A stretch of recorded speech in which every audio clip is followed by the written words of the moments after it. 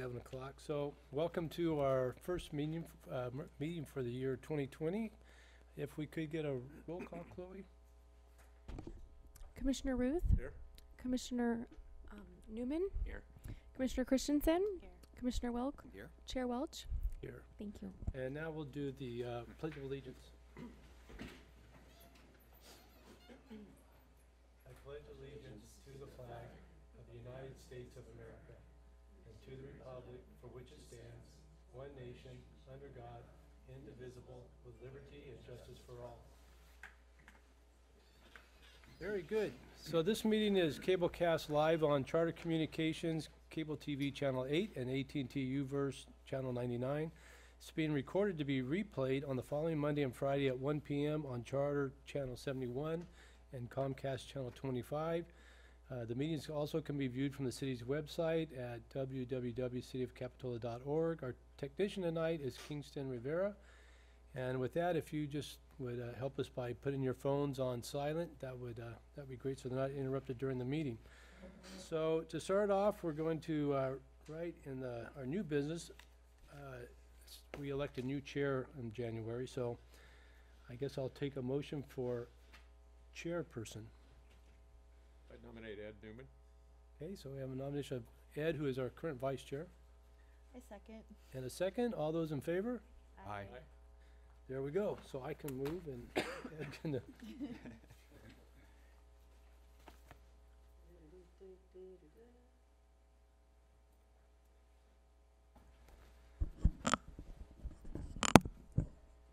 Thank you, and I want to, before we elect the vice chair, thank you. Just, I've done this before. We've had this rotation, and I'll say it again, that it's very difficult to follow Chairman Welch because he has a unique ability to run these meetings, to afford the public great opportunity to participate in the meetings and still keep them moving along. And I'll do the best I can to do the same, but as I say, they're hard shoes to fill. Thank you for your service. Okay, so next item of business is we need to elect a vice chair in the event that I'm disqualified or am unable to make a meeting. I don't know how the other two, we have two newer members. Mick has done this a number of times in the past, so I would nominate Mick to start out unless there's someone else that feels like they're ready to jump into it. I'll second. Okay, any other nominations? If not, all in favor? Aye. I Okay. So, I next, just want my chair back. That's really my chair right there, Mick. the next item of business under oral communications is any additions or deletions to the agenda. There are not. Okay, and next is the opportunity for public comment. This is the time for anyone to address the Planning Commission on anything that is not on the agenda.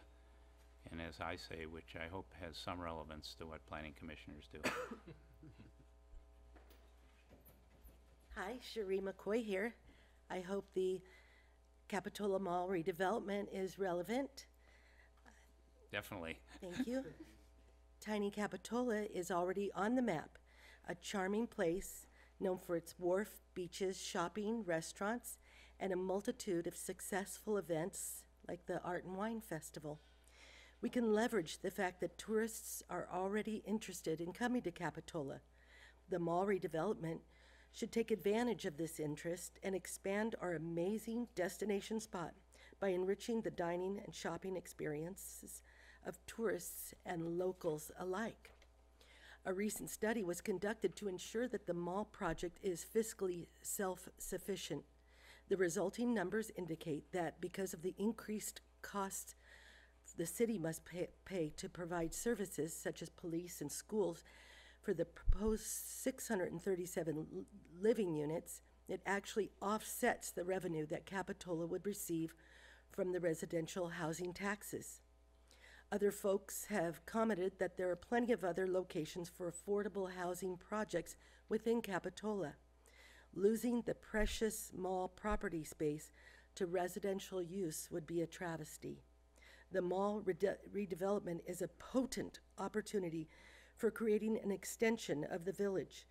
It can be a vibrant location for people to meet and gather and spend their money within our city limits. The proposed residential towers are a staggering 85 feet when our existing restrictions are 40 feet high. The proposal also specifies that the setbacks shrink from our established rules.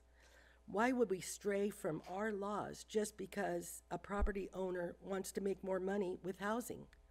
Would we change the street speed limit from 25 miles per hour to 40 just because someone filled out an application? Much of the proposed amenities and green space are strictly for new residents when it should be for all mall patrons at the mall. The high-density housing plan calls for 1,100 car spaces. These car spaces should be anticipated for hungry and thirsty shoppers who want to spend their money at the mall. The housing factor should be removed from the plan and a hotel put in its place. Keep in mind the Community Development Department mission statement includes to preserve Capitola's unique cultural and historic character. Please work with Merlone Geyer team so that the proposal is reflective of the look and feel and the needs of Capitola.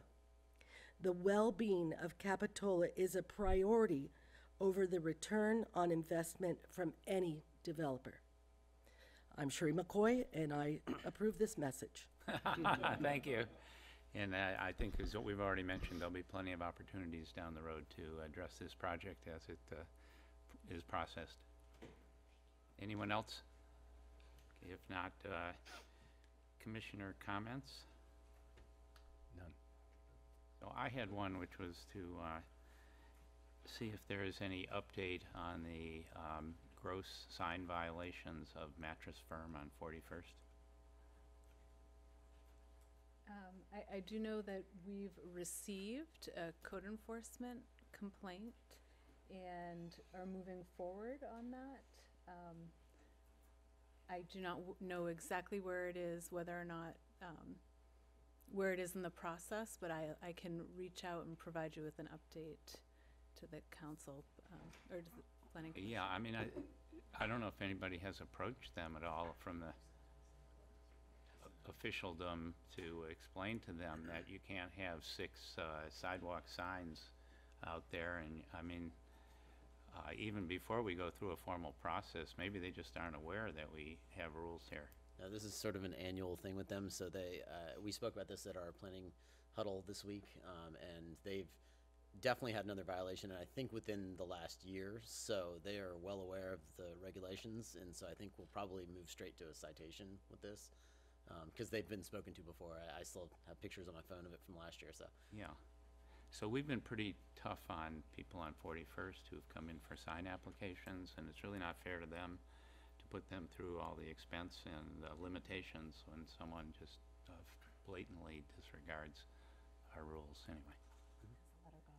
no, not yet. So there's a pending letter that will be going out. Great, thank you. Anything else? Any staff comments? Yes, I did want to make you aware that we applied for an SB2 grant. SB2 grants were open to all municipalities and counties, and this was towards the housing effort. So any real estate transaction that takes place, there's now a $75 fee, which goes towards SB2, towards housing. And so the first round of grants was really to help jurisdictions bring their codes up to par and help with anything that will help fast track housing development.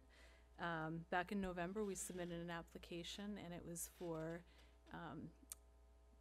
helping create pre-approved ADUs that would actually fit within Capitola lots.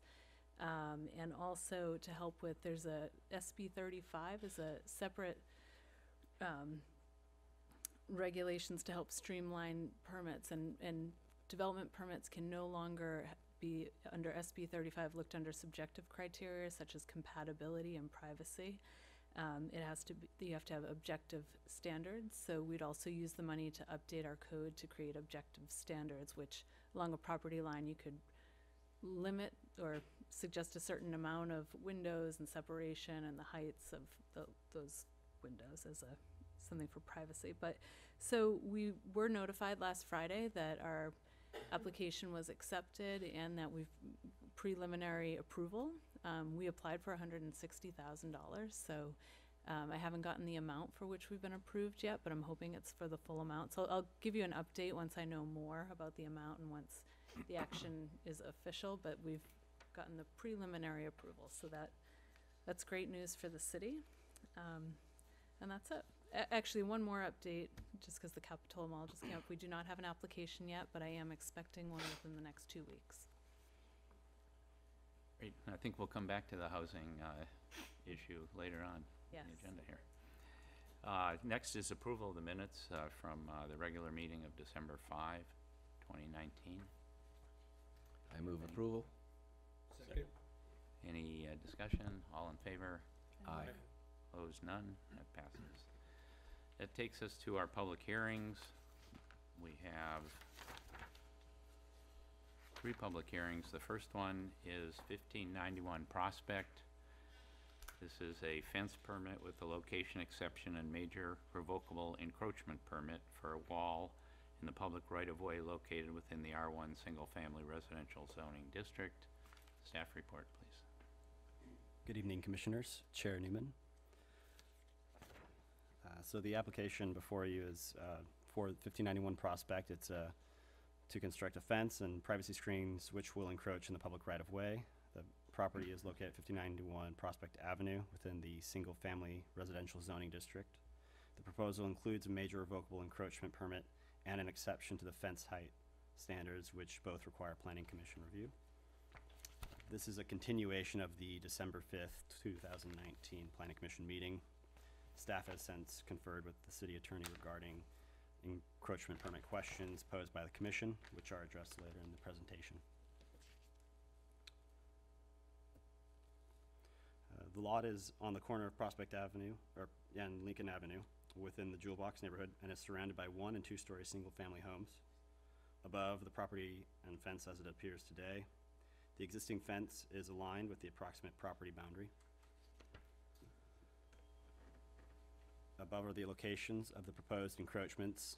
The pink dashed line is showing the property boundary there. The proposed wall in red to the left would be made of plastered concrete blocks and has a maximum height of 42 inches. The privacy screens shown in blue will consist of wooden posts and slats for a maximum height of 5.5 feet. The proposed wall and privacy screen elevations above.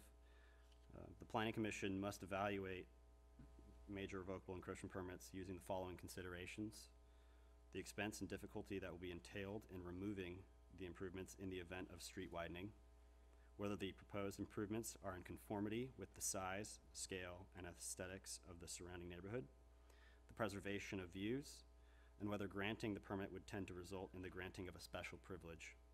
These considerations were analyzed in the staff report and no conflicts were found. During the December 5th, 2019 Planning Commission meeting, the Commission requested input from the city attorney regarding encroachment permits. Question 1 posed by the Commission was whether the encroachment permit could become private property over time. State law prohibits the ability of public property to ripen into title against any public agency. It has been similarly addressed in California courts, which have decided that encroachments may not be acquired by prescription against the city. Question 2 posed by the Planning Commission was whether an encroachment permit granted an exclusive use right to the permittee within the enclosed area. The municipal code suggests that areas of the public right-of-way obstructed by any improvement or object through the encroachment permit process becomes private space. However, should the owner at any point in time refuse access to the improved area by city staff or utilities, or should the encroachment become a public access issue, the city has the ability to revoke the permit, as mentioned in the previous slide.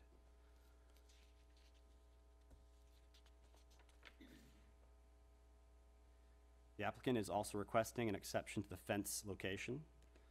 Corner lot fences are required to be set back at least 5 feet from the property line on that side of the lot which has the greatest length along the street, which in this case would be Lincoln Avenue. The pink line shown above represents the property boundary, and the green line represents the 5-foot setback. The areas in red near the top and the bottom indicate portions of the wall and privacy screen that enter into the required 5-foot setback.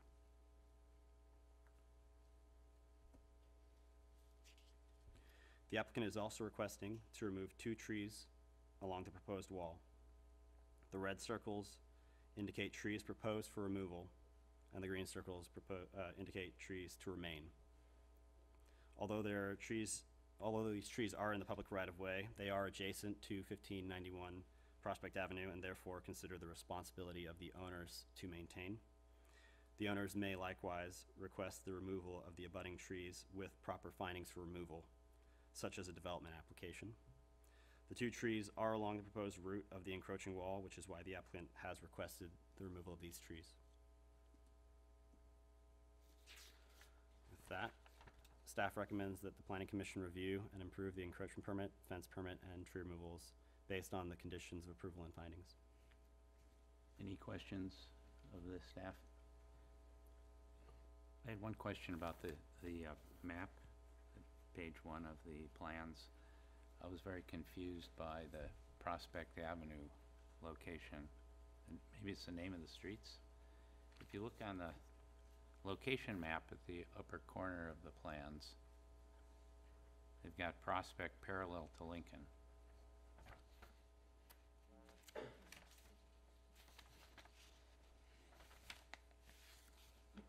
So, and they've got the A portion of it is parallel till it makes the turn. Yeah, that should Yeah. be it. So why does it say Soquel Wharf there, road? That's down below down the That's, hill. yeah, it's confusing how it looks. All right, so I'll Yeah. just stay confused on that. No, I know, yeah, because actually, that is Prospect that comes in front. I see what you're saying. Yeah. That's confusing. Anyway, I just wasted a lot of time trying to figure out the maps. So. Okay, so if there are no other questions of staff, this is a public hearing. Is the applicant present?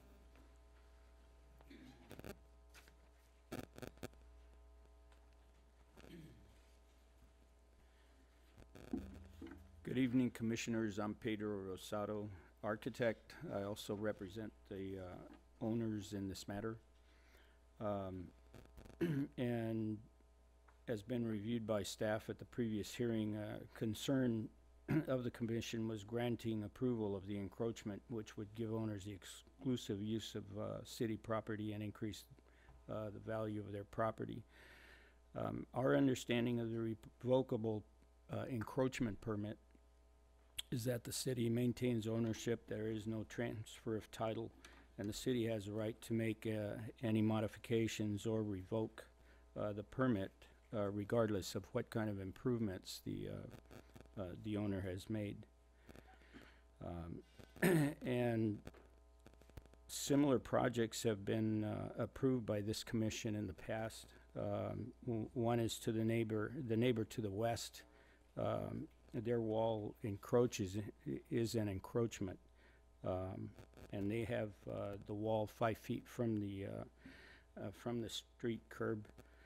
Another project with a wall encroachment was approved July 2019 at 511 Escalona Drive. And another previously was approved at 210 Central Avenue in previous years. We realize that although a precedence has been set, approvals for encroachments are on a case-by-case basis.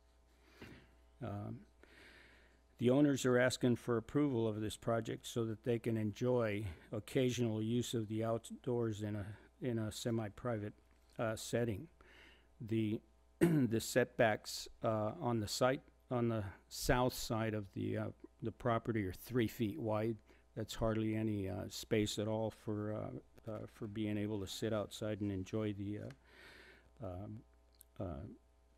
the weather or do anything. And on the on the west side is also there's probably around 90 square feet of area in there. So the only area usable is on the north side, which is along Lincoln Avenue. This northwest corner is the only area on the property open for outdoor use, with minimal traffic and not blocked from the sun by the canopy of trees, the oak tree taking up approximately half of that. We have reviewed the staff report. We agree with the proposed conditions of approval, and we hope that the commission finds in favor of this request. And I'm available for any questions. Thank you. Any questions for Mr. Rosato? None. Thank you. Anyone else from the public care to address this item? If not, commissioner comments? I move a staff recommendation. With the appropriate findings, yeah. With the appropriate Yeah. findings. Second. Okay, before we vote, I'm gonna explain my no vote Okay. on this. Just, I heard the commissioner's thoughts on this last time, so I'm aware of what the outcome of this vote is likely to be, but I just want to say that I'm going to oppose it because I don't think it's a good idea for the city to be giving what is in fact exclusive use of an area of property to a private citizen. And they're putting up a wall there and taking that section of the property for their own use. And it would be naive of us to think that this will ever be reclaimed by the city, or that if the city attempted to reclaim it, it would go down easily without lawyers and whatnot. So I think if the city wants to give away property, it should make an equal gift to all citizens of Capitola. And we'll now have a roll call vote. Commissioner Ruth, Aye. Commissioner Welch, Aye. Commissioner Christensen, No. Commissioner Wilk, Aye. and Chair Newman. No. No. So that passes 3-2. And the next item is Bromer Street improvements, which I'm just surprised there aren't more people here to participate in this public hearing. Staff report, please. I posted lots of notices all up and down that segment, so.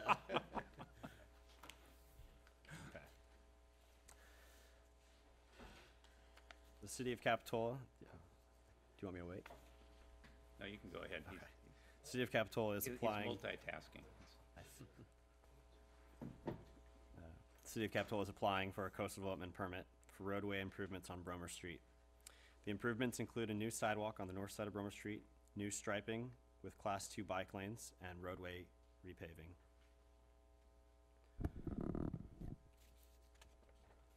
Above, one of the cross sections for the proposed improvements. Sidewalk and driveway widths vary between the cross sections, but the layout is consistent. Proposed roadway improvements with car lanes and bike lanes along Bromer Street, curb, gutter, sidewalk, and driveways on the north side of Bromer Street, and parking, curb, gutter, sidewalk, and driveways on the south side of Bromer Street. So this would be facing east towards 41st Avenue. The sidewalk along the northern side of Bromer Street is currently incomplete. The city is proposing to add new sidewalk to create a safer route for pedestrians connecting 38th Avenue and 41st Avenue.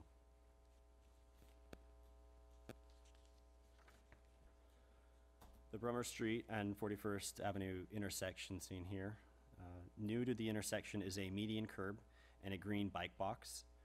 The bike box is a painted bicycle exclusive zone to increase bicyclist safety at stoplights and during intersection crossing.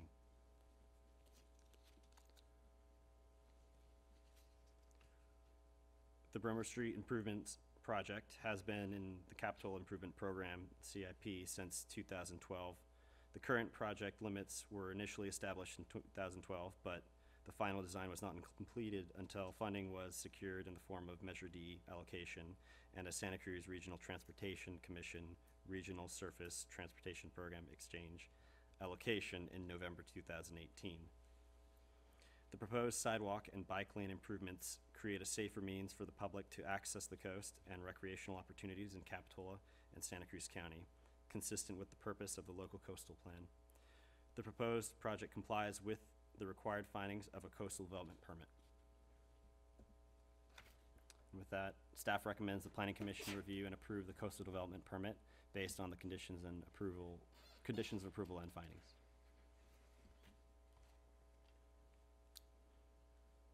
And we have Kailash here tonight as a representative of Public Works if you have questions. I have one, Ed. Does the median strip extend beyond the driveway for the new Timber Works building? So would prohibit them from making a left turn into it off Bromer? So to address that question, Commissioner, the intention of that median strip being lengthened and being made out of concrete as it is now, they're just bollards. And the primary concern that was voiced to us from the residents that live on that street was that oftentimes we have people who are trying to go to that the hotel, and they make a right turn onto Bromer and then realize that they needed to continue and turn in later, and they'll cut across right there, make a left turn in front of that, and so that creates a very dangerous driving condition, and lots of near misses have happened, and so that was extended to prevent those drivers from making that maneuver. As far as the Timber Works, I do not think that it goes beyond there, because as it is right now, those cones are, I think the limit of the cones as they are right now still end before that property, and so it might be close, but that he's seen these plans quite a few times, so that issue was never raised. Okay. The corner property right here where the mouse is, that's 4025 Bromer Street. So this is the Timber Works property. Yeah, this driveway, and right here is the end of the curb, I believe. Okay. Thank you. Any other questions? I guess this is a public hearing, and you are representing the city of Capitola. That's correct. Okay, you have anything further to add? So, yeah, I guess I'd like to add that maybe to address why your question is why we don't have more members of the public here, is we did have a public workshop on this project, and I think the majority of the residents that had the greatest impact to them are those that currently do not have sidewalk in front of their house. So all of those residents we've been in pretty good coordination with on trying to make sure that we're aligning things in a way that allows them to still maximize the use of their property. The situation here is that many of those residents have been there since this Bromer was mostly a residential street, and over time the industrial and kind of different uses have come into play, and so they're somewhat tucked, it's a residential, it's partially residential and partially commercial, and visitor serving with the hotel. So we're trying to be as accommodating as we could to those residents who are losing on-street parking right there. And as a result, we tried to maximize their driveway approaches to allow them to still be able to utilize their residence as they do today. I gather we got no written concerns from any of the residents. I think some of the residents are here today. If they had any comments, Okay, we'll get to them. Yeah. Yeah. All right, good. And then, I guess the other thing we would like to add is this is, for the most part, we've received a lot of positive input from this. We've been coordinating with the Regional Transportation Commission because a large part of the funding is coming from them. So we met with their Elderly and Disabled Technical Advisory Committee as well as their Bicycle Advisory Committee. They provided some input on the project, trying to make some modifications to improve the utility for both the public in the form of vehicles, pedestrians, and bicyclists. So I believe that we've come to a point where we've really tried to maximize the utility of this project for all three modes of transportation along Bromer Street. And we're excited to have this built. It's a street that many people, we get a lot of complaints about Bromer needing attention, and so usually we're able to tell them that we're in the plans of able to have something completed hopefully this coming year. So I'm hopeful that this is something that we get to see materialize in the upcoming months. Do you have a time frame? So, after this meeting, we're ready to go out to bid on this project. So our goal is to bid this project now, and then, upcoming months, with construction happening early summer and be finished before the fall. Good. It's one of the worst streets in the city. Yeah, the score that street gets is, I think, in the teens, which is out of 100, so it's pretty poor. Okay, let's hear from, thank you. Let's hear from some of the members of the public. Good evening.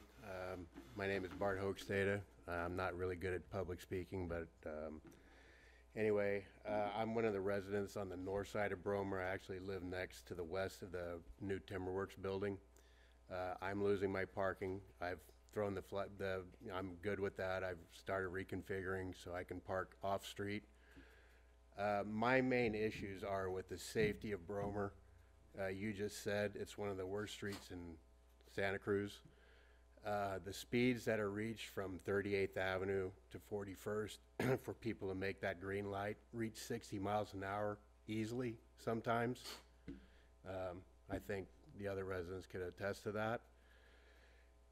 That being said, I had brought up in the meeting at the hotel about speed bumps and was told that it's an arterial road. We cannot put speed bumps in it. That being said, I sure would like to see something being done for safety on this road. It's out of hand. It's ridiculous. So if we can't put speed bumps because we've been all of a sudden designated a truck route, every house on that road is a residence except for the new hotel. So we're a residential street. People don't look at it that way, but we are. And I don't feel like we have much of a say on what goes on there. So if we don't get speed bumps, we need some kind of traffic study done between 4 o'clock in the afternoon till 6:30 at night on Monday through Friday, and you'll see how insane people are. It's pretty crazy. I just had a cat run over, 3 months ago. And, cats are roaming, so whatever, you guys don't care about that. But nevertheless, it is not a safe street for the residents, pulling out, pulling in, irregardless. The ballers that Kalish spoke about, they're not ballers, they're plastic strips. People run over them to get into the hotel. They clog up traffic. It's just, they're going to extend the median. I'm happy to see that. It's needed. The other thing I wanted to address was the fact that Bromer's a truck route. I don't see, with us being residents, except for the hotel, who designated Bromer as a truck route? We have Capitola Road. Well, then we were told, the trucks can't make the turn on Capitola Road, but yet they can turn onto our road, taking a right off of 41st going west towards 38th to make the loop into it's Lucky's, Orchard, and so forth. Once again, we're the stepchild of it. We're designated the truck route. Why? You've got Capitola Road. Portola is more commercial than Bromer is. So that's a question that I definitely wonder about. The south side of Bromer, we have a retention pond, I will call it, which has an approach for county vehicles, city vehicles, whatever, to go into that retention. I totally understand that. The fact that I've never seen it used by anyone from the city or county or wherever addresses that retention pond. Parking is at such a premium. We've lost the parking on 38th when they did the bike lane, I believe, on the west side. So now parking on the south side is being used by not only the residents of Bromer, but some of them on 38th, not to mention the people from New Leaf, the hotel. Our parking situation on Bromer, we were told during this kickoff meeting at the hotel, you can't have a residence-only permit. The Coastal Commission got rid of that in '74. Raposa has a residence-only parking permit. I guess they got that in '74. So, I'm not trying to whine here, but there are several issues on Bromer that I think safety-wise need to be addressed. And I feel like it's just been, too bad, so sad, deal with it. And 38th, 41st is a problem area between the stop sign. People see that light go green and they'll hit 60. I guarantee you. So I don't think any of you folks would want to deal with that living on a street that you lived on. So I'm hoping at least do a traffic study during the heavy commute time, 4 to 6, 6:30. You'll see. It'll speak for itself. Thank you for your time. Thank you. Anyone else wish to speak? And Kalish has been very helpful, by the way. I didn't mention that, but he's worked with me. We've met out on my property several times. I have no issues with that.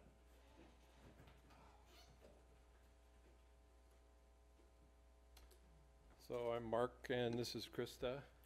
And we live right next to the hotel, right next to it, and on Windward Lane, little subdivision there. And yeah, our whole issue, like Bart said, is with public safety, because we've lived there for 21 years.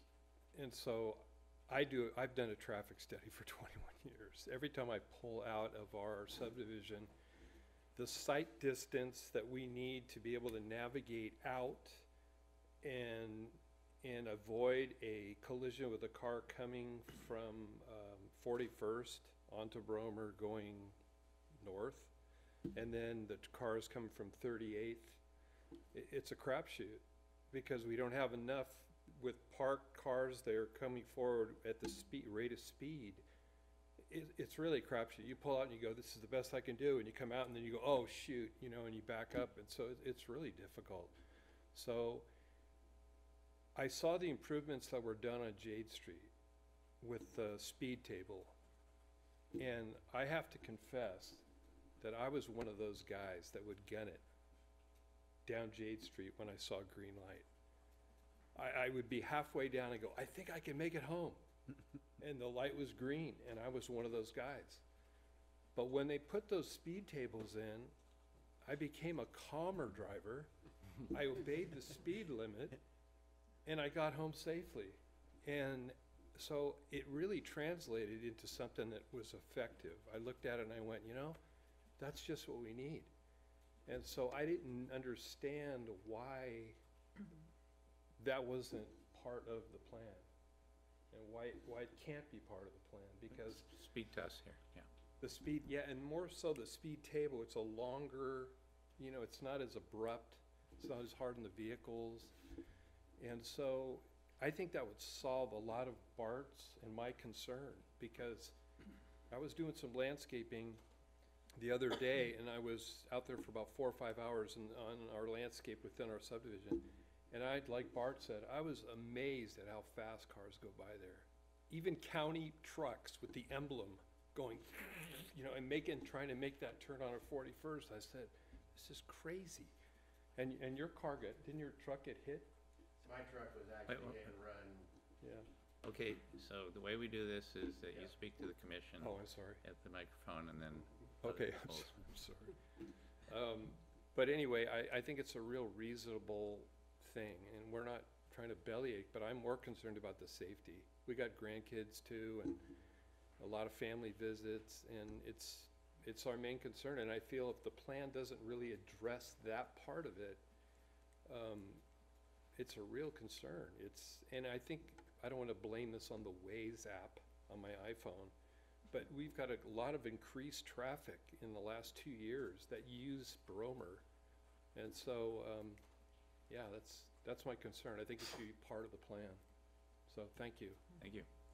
And also, that subdivision on Windward Lane was built in 1999, and they put a keep clear painted lines so we could pull out, or when we're pulling into our subdivision from Bromer, so if there was traffic backed up, we could just pull right in and out. I just wanted to make sure that that was repainted again, because it's getting pretty worn. And I know, you know, if I have to stop and, you know, usually the traffic's backed up probably for, I don't know, half the block, especially during the traffic hours. that, that could really, if I had to stop to wait to make a left turn into, Windward Lane, that could back up traffic on 41st and everything. So just wanted to make sure that that, Keep Clear was, repainted again as it originally was. And like my husband said too, you know, about we have to pull almost halfway into the street before we can even see right or left to make sure a car doesn't hit us. And yeah, it's just a continuous problem. And it's probably gotten a lot worse in the last 10 years since the hotel's been there. I mean, we're fine with the hotel, that's been great, but there is a lot more traffic now. And even just hearing the First Lady come up and talking about the new 637 units that may go into Capitola where the mall is, you know, where's all that traffic gonna go to? I mean, it's really gonna impact our neighborhoods, so we really appreciate your consideration for our safety and everything. Mark and I have lived in Capitola for 45 years, and we love our home, and, you know, we just wanna keep the essence of Capitola like it's been, and we appreciate that. Thank you. Thank you. Is there a red zone on either side of your entrance to prohibit There cars from is. parking real close to it? There is on both sides, but it doesn't, it went out far enough probably 10 years ago, and then someone painted gray paint over the Just a red. homeowner. Painted yeah. gray paint over the red. So it really shortened it up about a car length, but that's the amount of space we needed, so we can see could down inch the road. Mark, out and see thanks, and- Mark, but Get out and leave. I Yes. just want to rejoin. So, yeah, so someone painted over the red strip, they painted over with gray paint, and it took probably 1.5 car lengths away. And when that red strip was there, you know, the full red strip as it originally was, that gave us enough areas to where we could see the traffic, you know, coming forward. Now it's pretty much blind. That's the gentleman you should talk to about getting that red curb back where it Actually, should be. Our daughter and son-in-law also live in one of the 6 homes on Windward, and I know Alicia has been in contact with you through email and probably phone conversations quite a few times. So, you know, we just want to work with everyone, and we so appreciate you hearing our voice. okay, thank you. We'll be thankful the Bromer Street Broadway connection never happened, otherwise it would really be a lot of traffic. If you've been here Yes. 45 years, you remember when that was being discussed. True. So, anyone else from the public? I don't see anyone, so, Mr. Mozumder, do you care to respond to anything that's been said? I know you were being interrupted there for a while, you couldn't hear what was going on, but. No, I think I got the gist of most of the comments, and a lot of these have been raised over the course of the project, either at the public meeting that we had and then subsequently since then. So I think I'll start with can you pull up just the striping plan, Sean? I think one of the slides shows, I thought we had stuck it in there, maybe not. No, okay, then that last one with the one with the green is fine. So, partially it's not that we designated this as a truck route, it just by default turned into that. So what ends up happening is delivery trucks coming down 41st that feed into the parking lot that has Lucky's, Osh, and that area, they can't make a left turn back out onto 41st from that parking lot. So they end up going down further south on 41st, and this is the last street I think that they can make a right turn on, and so it's just become the default truck route. And they make a right turn here, they go to 38th, and they go back and then get back on 41st and leave. So it's just kind of the loop that they take, and as a result, we had the utility pole there hit numerous times over the years, and so part of the project is actually pulling the width of the lane. The westbound lane is a little bit wider at the opening at 41st than it is currently, and it shrinks the size of the eastbound lane on Bromer heading towards 41st. Our thought there is that we'll have lower risk of having big trucks strike the utility pole there. And then in addition, that squeezes the size of that lane on the exiting Bromer onto 41st. So really, in practice, there's no longer the ability for a right turning car to squeeze by a car that's either queued to go straight or left. And so with that, there's maybe going to be a little bit less of the kind of haste of people trying to get through, because if there's one car there that's not making a right turn, or as it is now, you can squeeze through. And so driving behavior may be modified. The other aspect that we're doing with updating the striping and increasing the size of the striping for the bike lane will actually reduce the path of travel slightly for the vehicles. And our traffic engineers tell us that, there's a moderate, maybe measurable reduction in speed when you reduce the lane of travel. But as far as being able to implement the speed table idea, we did look at that, but the designation of this street, which is not designated by the city, but by Caltrans, which designates the streets as arterial collector, has that designation. And so what we've been advised is implementing speed bumps, speed tables on a street that has that designation isn't compatible. And so that's why we didn't move forward with trying to incorporate that into this project. We did have a few traffic studies points taken. We didn't do a full evaluation as far as morning, day, and evening speeds and volume, but we do have some 124-hour count, and we'll be getting another count because the police department's actually updating their inventory of the city. So we'll have a little bit extra data on this, but what the data does show is that you do have you have the occasional very fast driver, and I think the average speed is a little bit above what the posted speed is. That isn't outside of the norm for some of our other streets in Capitola, but it is an issue. So as far as being able to reduce the speeds on that street, there weren't a ton of options that we were able to incorporate into this.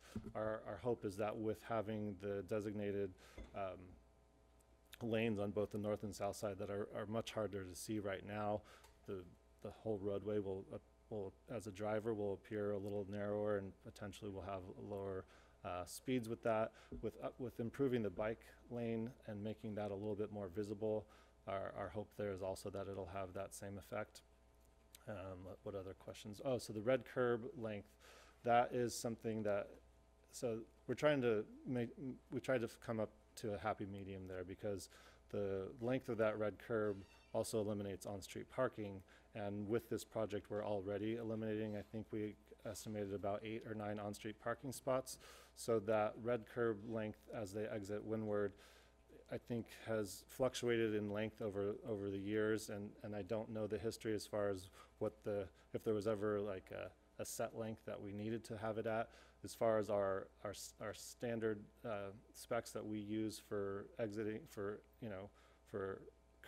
driveways that exit onto streets, we're not short of what the kind of required distance is, but that's fairly short. I mean, if you've driven in cities like San Francisco, you can see where they have they'll have 8 feet or 10 feet only. I think we've got I think it was up to 45 feet at one point, and I think now it's around 20 feet of red curb. So that was trying to strike a balance of understanding they have that challenge of exiting onto the street with the people driving too fast, but also trying to accommodate parking at the same time. Let me ask you a question here. Do you think that further traffic study would be beneficial in terms of whether or not to go ahead with the project as designed? I don't think we'd see anything different. I mean, if we saw faster speeds or we saw more volume, there isn't really more that we can do with the layout of the way the street is as it is to incorporate something new. There really isn't any other options that we thought about that we eliminated because of something, or that we would bring into play because of a traffic study. Peter, did you have? Well, yeah, a couple questions. So I was confused, the red curb. So that means you're increasing it or decreasing it, No, or so leaving right it now the the same? plan is to keep it as is, and we're not changing it, but it has fluctuated over time. So that's independent of this project. The striping of the curbs isn't really. And the keep clear thing, repainting is also independent of this? What keep clear? So, Right in front of Windward, there's for 21 years, there's been a keep clear painted. Oh, okay. In the, so on, like, actually in the road itself? Yes, in Okay. the You can see it from Google Maps. Oh, okay. And we don't have that in there now? It's just, I don't know if you have it in your plan. Okay. But it's still I there, it haven't. just hasn't been repainted. Okay, guys, one of the reasons we do this in an orderly fashion is because there are people who watch this at home and people who watch it later on, and they can't understand what's going on if people are just having a workshop. Okay?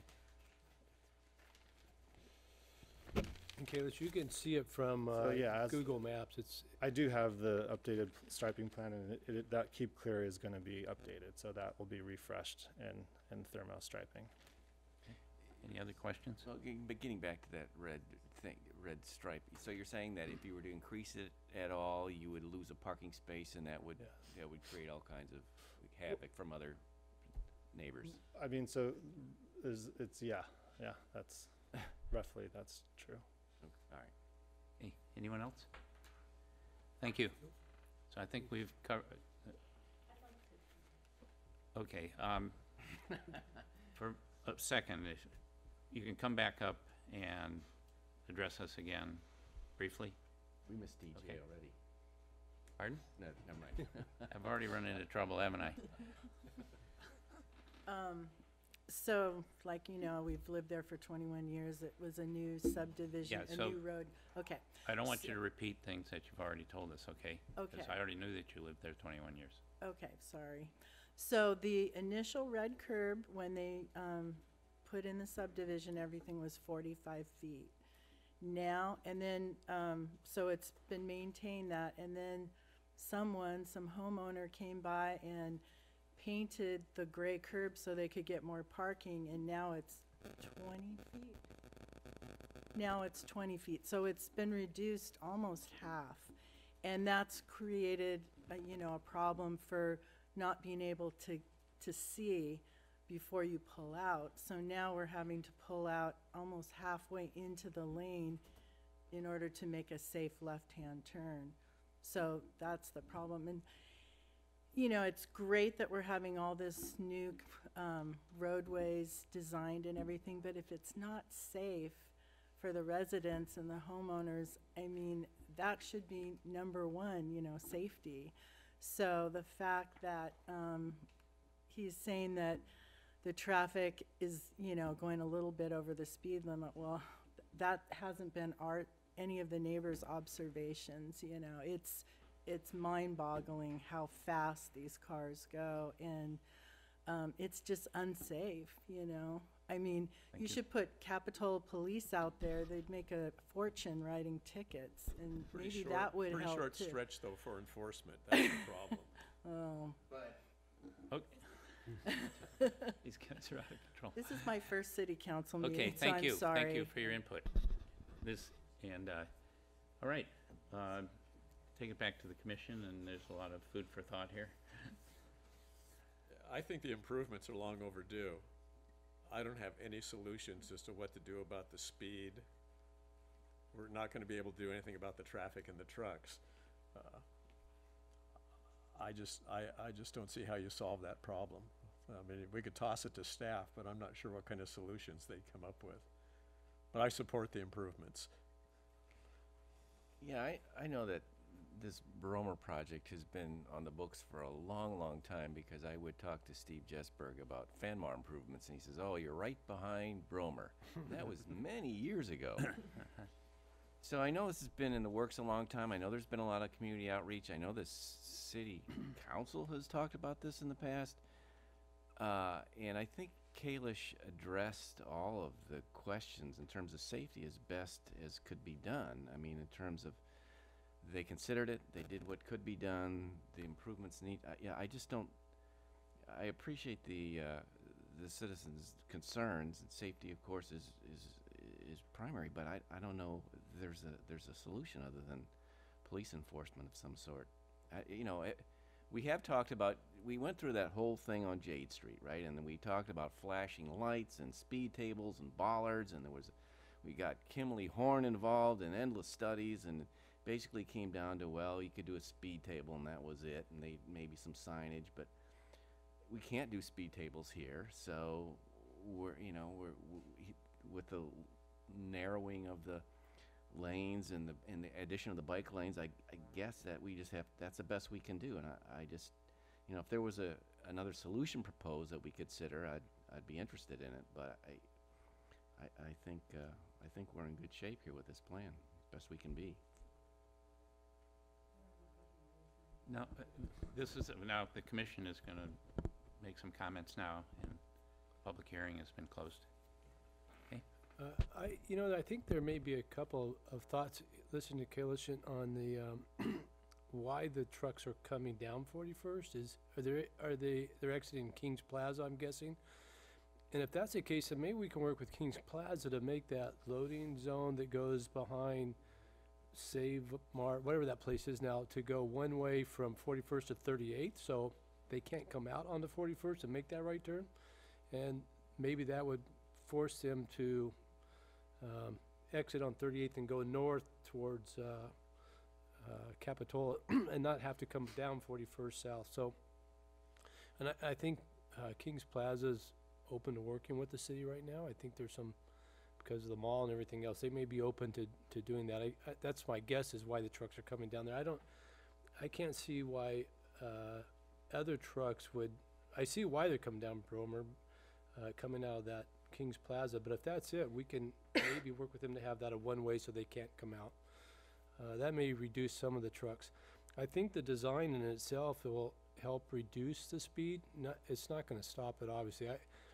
I sometimes park my truck out on the street just to make cars slow down, because it does narrow it, and people seem to slow down because even though we still have a wide street, because I race cars, but I hate speeders on the street. It just drives me crazy. So I'm one of those guys yelling all the time in front of my house. But so the design itself, I think, may lend itself to slowing some of those people down.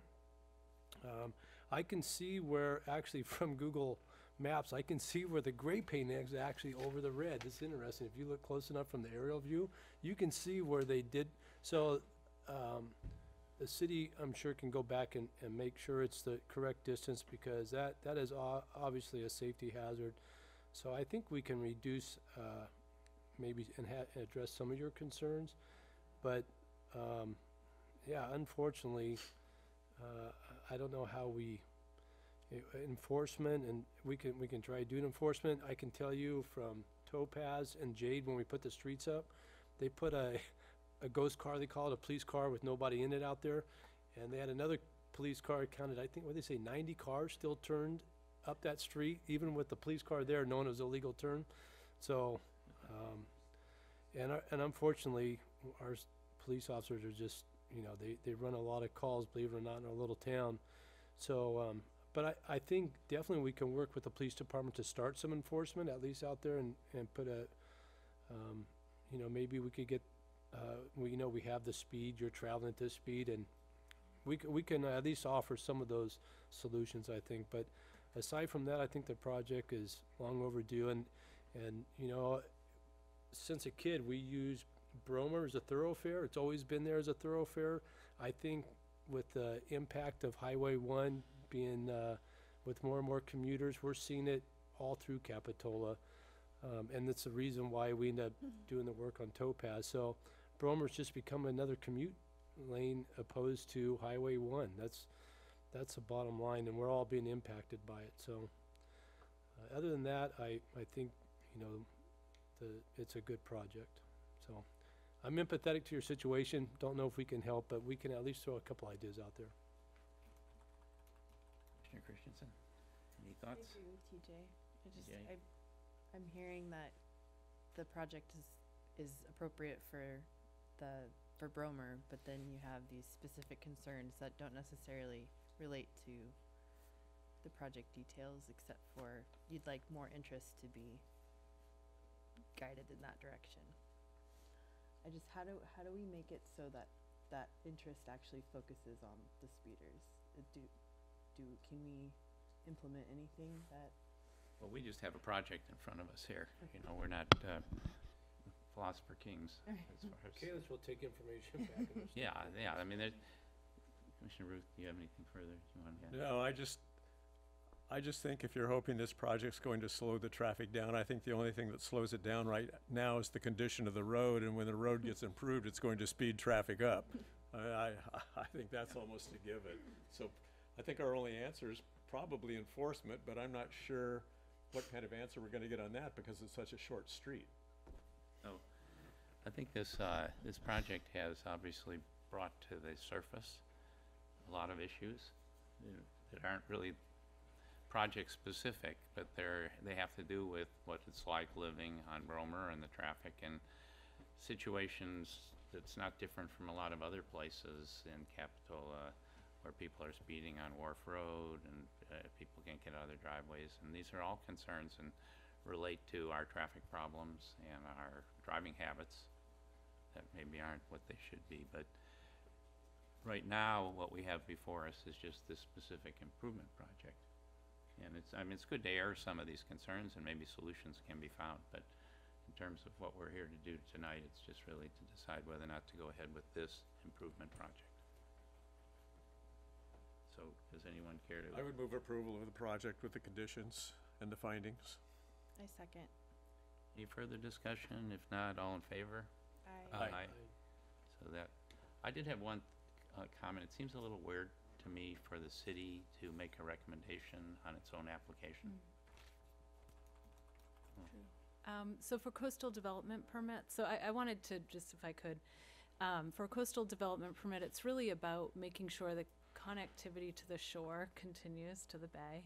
And the review criteria that we look at for a coastal development permit is really there's a lot of criteria about that keeping that connectivity, but the review is really about connections to the ocean within the coastal area. This will go before City Council as well. There will be another opportunity for a public hearing. And at that stage, this is going to be going out for bid. Contractors will be looking at it. I can definitely bring the concerns back to our Public Works Director tomorrow and let him know what happened at today's meeting. But, this is for the coastal development permit. It still needs to go through the bidding process, a contractor get awarded the contract, and the City Council making passing the contract. So they'll have a closer look at the project as well. So I just wanted to let you know, this isn't the last step. There will be another public hearing in front of City Council. Okay, well, thank you all for your input, and we'll move on to the last public hearing item, which is an update to the zoning ordinance, the local coastal plan, implementation plan, 2 plans in that. All right. Thank you, Chair Newman, Commissioners. Give everybody a second to walk around a little bit. Testing? Yes.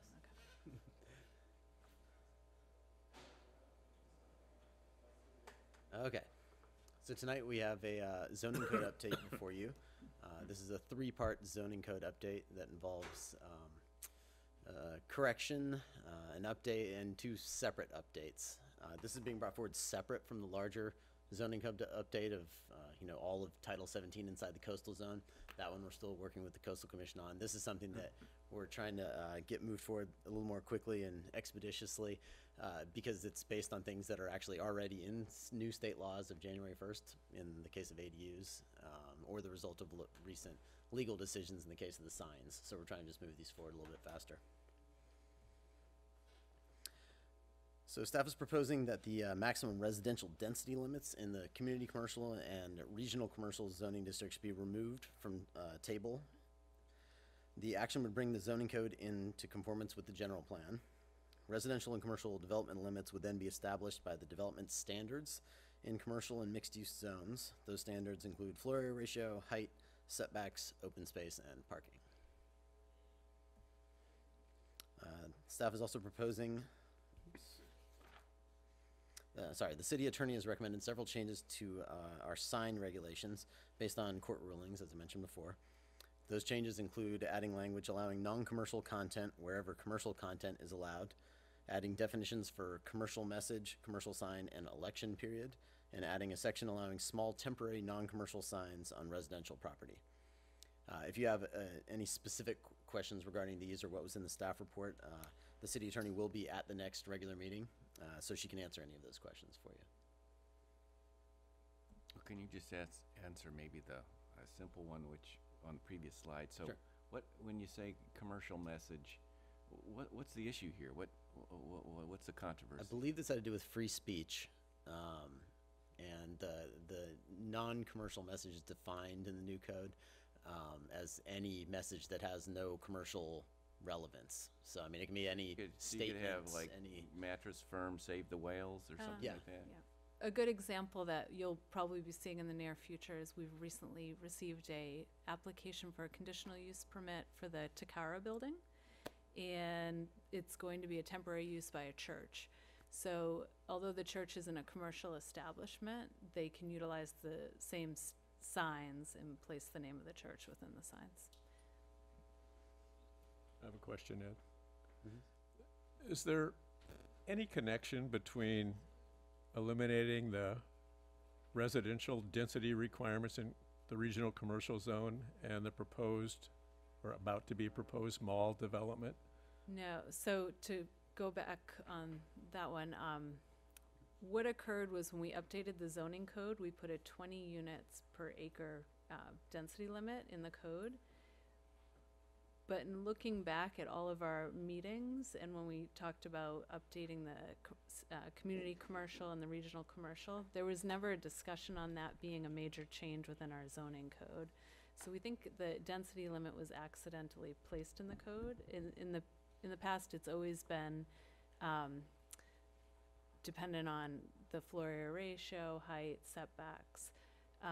If the planning commission feels more comfortable keeping in the 20 units per acre, we could do that. We did bring a lot of analysis forward to the planning commission and city council when we updated the general plan, talking about if you have a density limit established within these areas, actually they become open to the density bonus laws, in which if you have a 20 unit per acre, if you bring in a certain amount of affordable housing, we'll say at very low rates, they could get up to a 35% increase in density.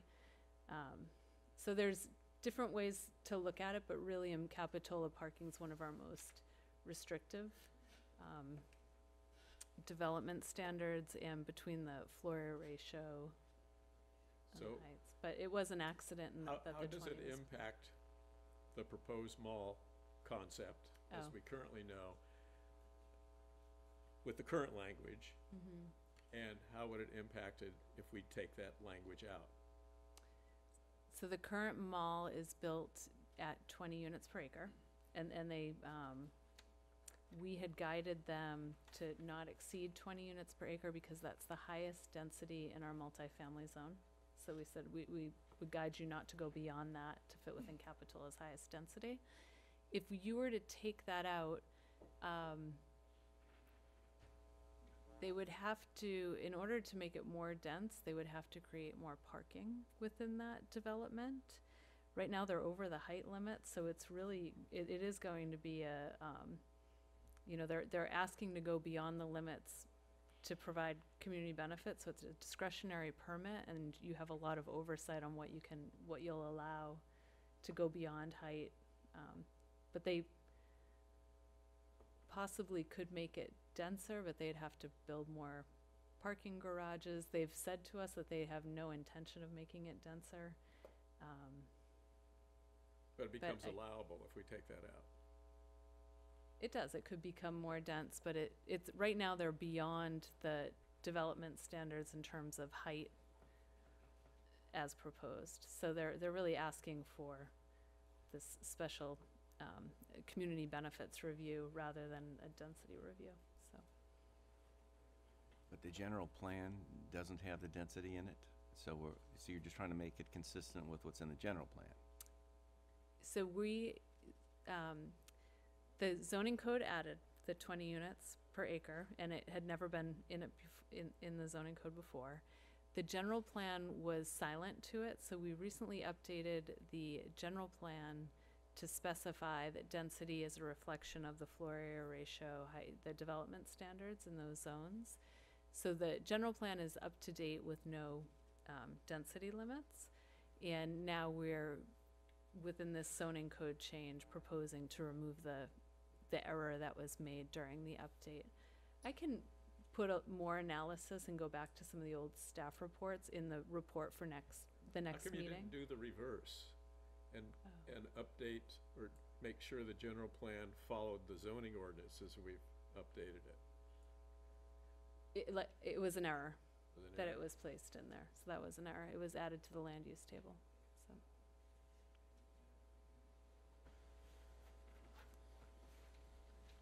Wasn't there another item too? Yes. A very big one. The most important one. Right. That some of us have been spending all of But our time on. I'll bring more analysis in the staff We're not report for the taking next any meeting. action on this tonight, right? It's just an No, update. I'll bring more analysis back. Yeah. Okay, so on to the fun part. There were 6 bills signed into law in October of 2019 that completely changed the way ADUs, or accessory dwelling units, since we're just introducing this now, are processed and approved in all of California. Those changes all went into effect as of January 1st, 2020. Despite the major changes to the government code, the state of California has not provided any guidance to local jurisdictions on how the new law should be interpreted or implemented. In fact, the most recent information on the California HCD website is actually to the new things as of January 2019. So they're a little behind. Staff, however, has been working very closely with the city attorney and with a planning consultant named Ben Noble to draft a new ADU ordinance in the couple of months or month and a half since those bills were signed into law. So what are all these major changes to the ADU laws? At the very highest level, what they basically do is restrict a jurisdiction's ability to regulate ADUs and junior ADUs. Most existing local ADU ordinances, such as ours, will not be consistent with new requirements until they are either amended or replaced. Conflicting ordinances are null and void, in which case the government code, I will only say this one, 65852.2, governs.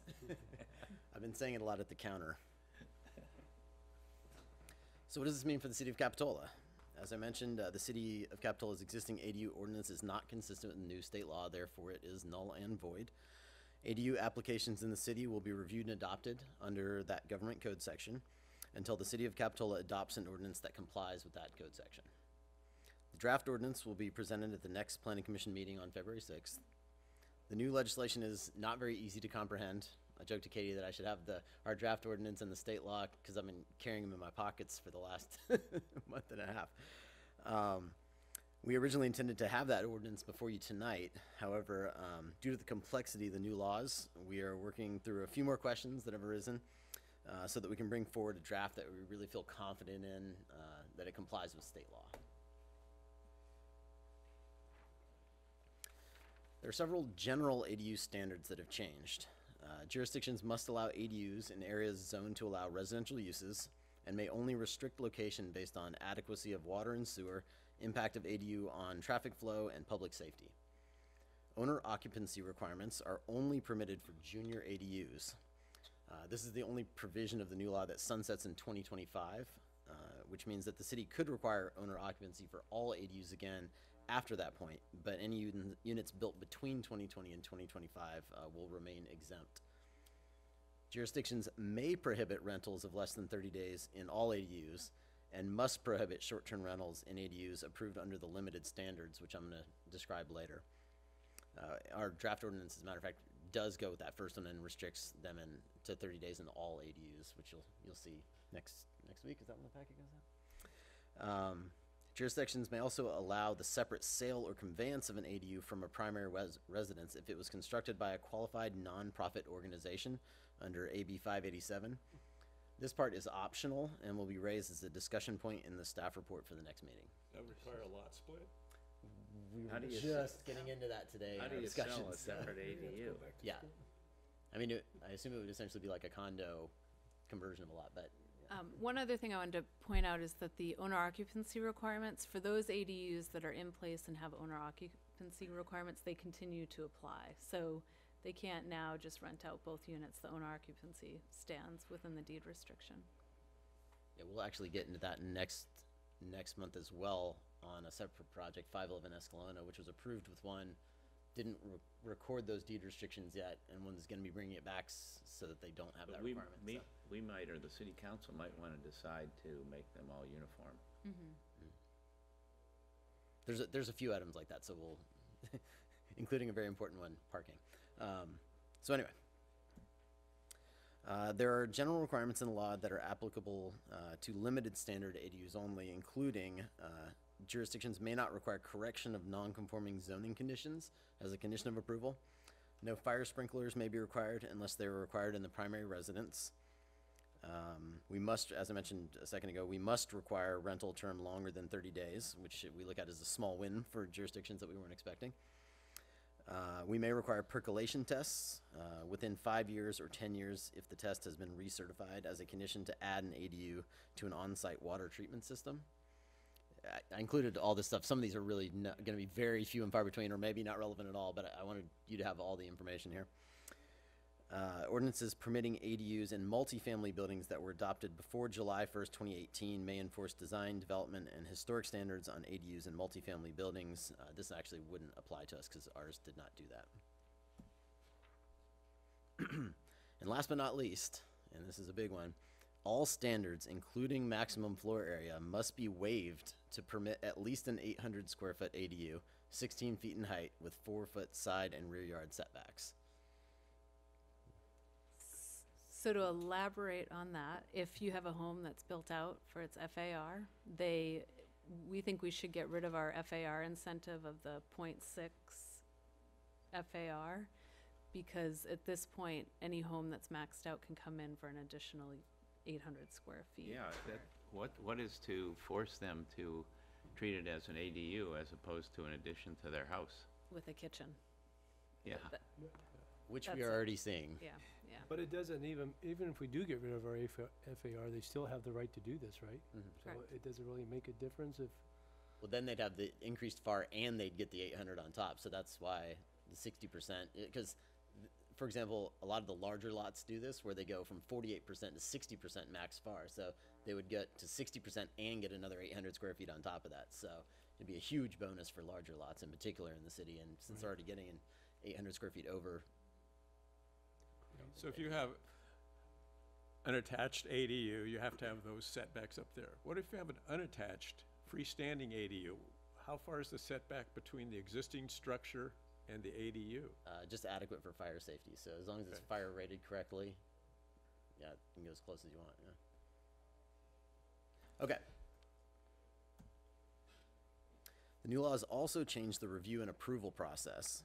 Applications for certain types of ADUs must be reviewed and approved ministerially with no discretionary review or public hearings if they meet minimum standards, which I will describe on a later slide.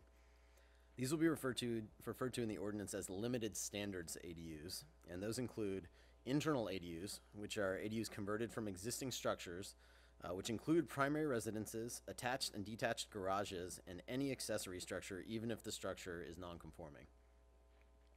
Detached ADUs on single-family parcels, including detached ADUs paired with a junior ADU and a primary single-family residence, so essentially a triplex. Internal ADUs in non-livable multifamily spaces, such as storage rooms, boiler rooms, passageways, attics, basements, or garages. And detached ADUs on multifamily parcels. The time to act on permit application has also been reduced to 60 days from 120 days. Unless the application is concurrent with an application to build a new single-family dwelling. If a complete application is not acted upon within 60 days, it's kind of like a subdivision map act thing, it shall be deemed approved. I'm going to review 3 types of ADUs in the following slides. Limited standards, which I just mentioned, full standards, and then the ADUs that are actually subject to design permits and conditional use permits. The first type I will review is the ADU that is subject to limited standards. There are 2 types of ADUs that must be reviewed and approved under limited standards on single-family lots.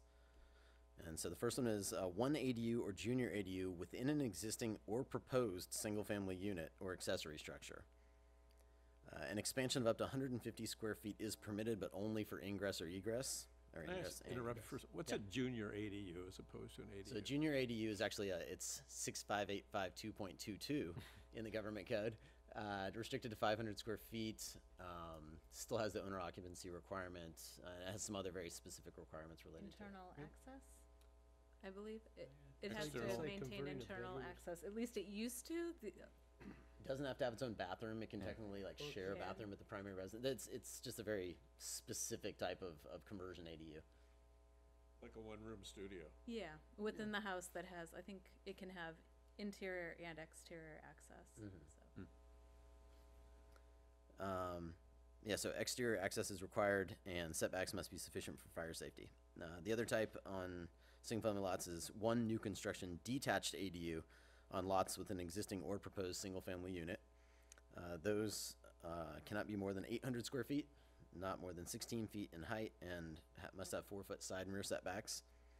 This is the one type of ADU that may be combined with a junior ADU to make the triplex setup.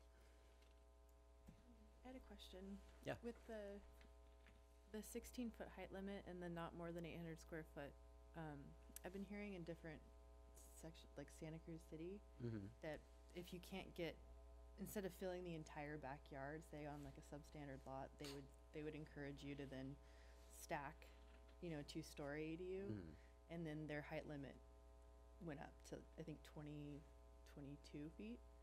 But I'm wondering how you guys plan. I mean, Well, so any 2-story in ours is going to be a discretionary one that's going to require design permit and conditional use permit. You're allowed to be more permissive with your codes, and I looked through Santa Cruz's as well.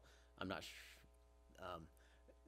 it's definitely more permissive. They actually went with 3 feet instead of 4, and I think there's some other areas where they went a little more permissive as well. And so you are welcome. The city of Capitola is welcome to do something similar if they'd like. But we, at the moment, are just going with exactly what the state law said. So, But our draft, I think you can go up to 24 feet, but it does require a design permit and CUP. oh, it does.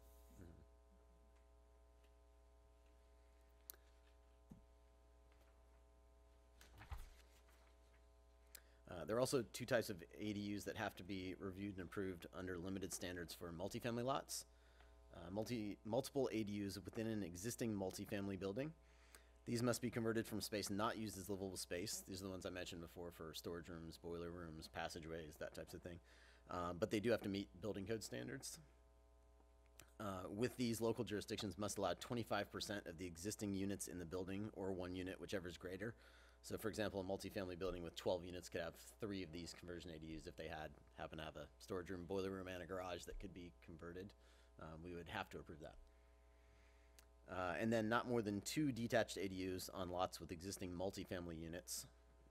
So these have to be detached from the existing multifamily building, and then they have the same 16-foot height, 4-foot side and rear setback requirements. Could that include a carport? Yes.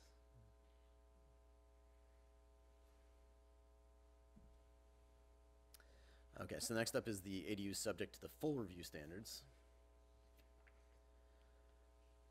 There are also new standards that must be applied to additions and new detached ADUs that do not qualify for ministerial approval under the limited standards section that I just reviewed. This category would be limited to 1-story attached ADUs and detached ADUs between 800 and 1,200 square feet, so pretty narrow category here. Applications for these types of ADUs would be reviewed and approved administratively under standards very similar to the limited standard ADUs. With these, local jurisdictions are expressly allowed to regulate parking, but with a very large asterisk there, because there are major exceptions that I'm going to address in just a couple minutes here. Height, landscape, architectural review, maximum unit size, and standards that prevent adverse impacts on any real property listed in the California Register of Historic Places. Local jurisdictions are also prohibited from enforcing minimum lot size requirements. As I mentioned earlier, no setbacks are required for conversions of existing structures, even if they're non-conforming. And then there's a couple of minimum and maximum size requirements permitted. The minimum size must at least allow an efficiency unit of 150 square feet.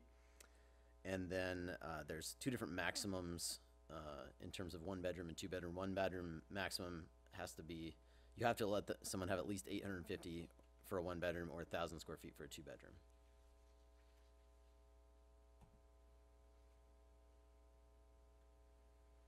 As I mentioned a minute ago, while the new state law mentions that we have the ability to require parking, it also exempts most ADUs from parking requirements.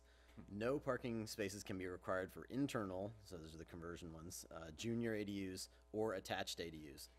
In addition, no parking spaces can be required if the ADU is located within half-mile walking distance of public transit, if it's located within a National Register historic district or other historic district officially designated by the City Council, or if the ADU is part of a proposed or existing primary residence or accessory structure, when on-street parking permits are required but not offered to the occupant of the ADU, and when there is a car share vehicle pickup drop-off location within 1 block of the ADU.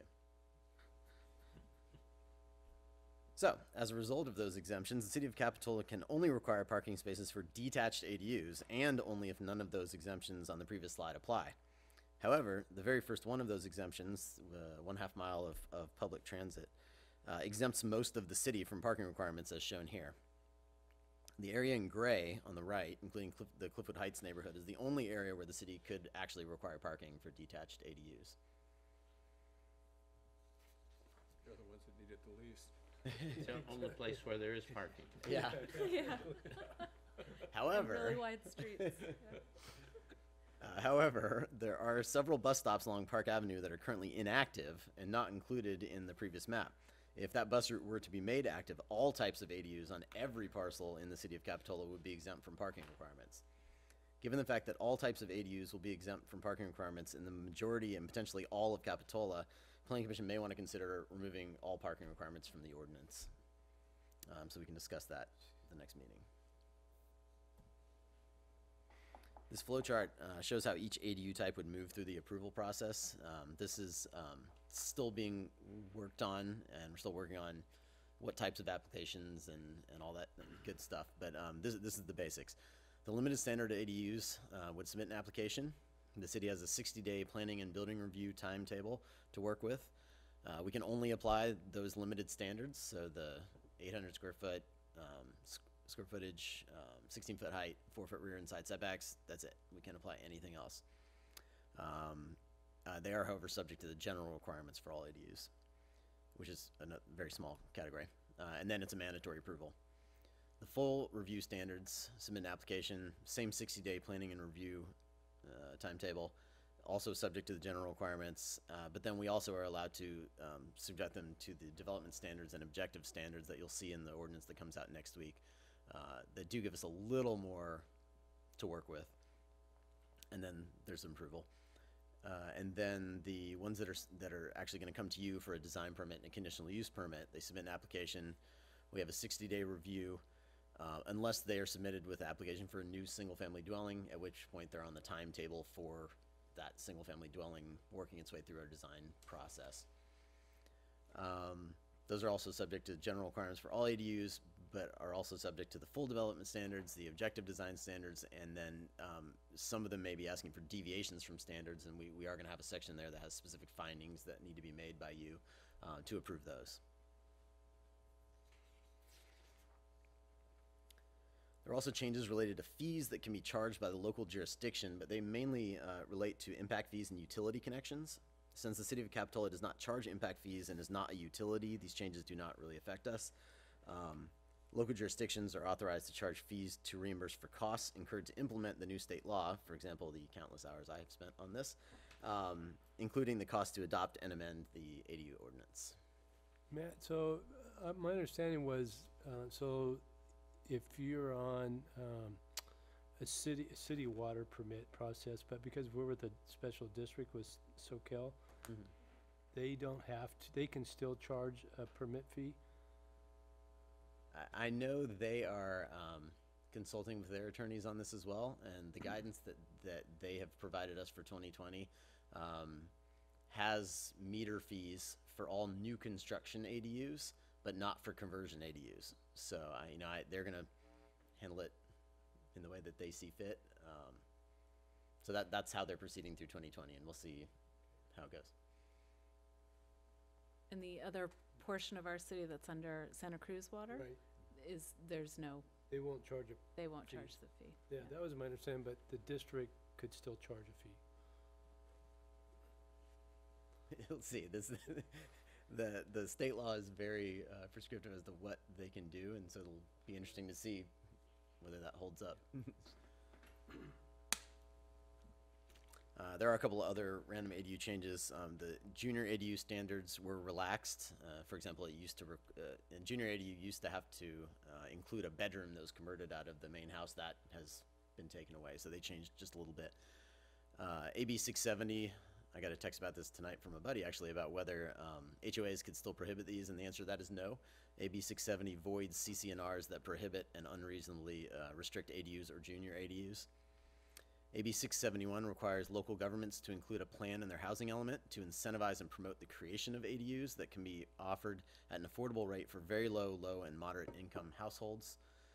Jurisdictions may count ADUs in their housing elements, and it sounds like HUD will be giving us guidelines on those. So in terms of next steps, the draft ordinance will be presented to you at the next regular meeting on February 6th. Once the Planning Commission has approved the draft ordinance, it must be reviewed and adopted by the City Council. After that, it must be sent to the HCD within 60 days of adoption. They may submit written findings regarding compliance with Code 65852.2. If HCD finds that our ordinance is inconsistent with that government code, we have to either amend our ordinance or adopt the ordinance without changes, but include findings stating why we think it complies with government code section. And then just another note, ADU ordinance updates are exempt from CEQA, so saves a little time. And sorry, that's I it. have a question. Yes. In the Jewel Box area, where most of the lots are 40 by 80, the city in the past, and I don't think this is an ordinance, but they've always discouraged or prohibited a second curb cut. So if you were to put an ADU on your property, would you be allowed a second curb cut to provide off-street parking? I don't believe so, because our driveway width section is actually in chapter 12. So the state law doesn't address that, and there's a limitation in our code that has to be no more than 16 feet or 40% of the lot width. So I don't, that wouldn't allow any of those to have a second curb cut, because that would be most of their frontage. So before we get too far into the weeds and kind of, there's many specific issues we could look at and talk about and probably be here for hours. I kind of want to get a sense of where we're going with this. So the state has enacted some statutes that are very complicated and very comprehensive about all sorts of rules that apply to ADUs. And so we're jumping on this because there's a default statute in effect right now, the state law. We're jumping on this to create our own revised ordinance. And I guess my question is, before we just come back and have another hearing, this is so complicated, what are our objectives? What are we trying to accomplish here? How are we going to do it? What is the process of just having another hearing on February 3rd and then going to the City Council adequate? I'd like staff's thoughts on that. Sure. So we've seen many jurisdictions move forward with emergency ordinances. In talking with our attorney, we really wanted to work and rework our ordinance until we felt confident that it was in compliance with state code. Our objective here is really, we need to draft an ordinance that meets the requirements of the state, but at the same time protects Capitola to what we understand our residents. So where does that come from? concerns. For example, the city of Santa Cruz apparently has adopted some more liberal standards in favor of trying to expand public housing. And are we saying that we know that the city of Capitola does not want to go that direction and wants to try to fight the concept as much as it can and minimize its compliance with the state law? Or are we saying we want to expand our compliance with the state law?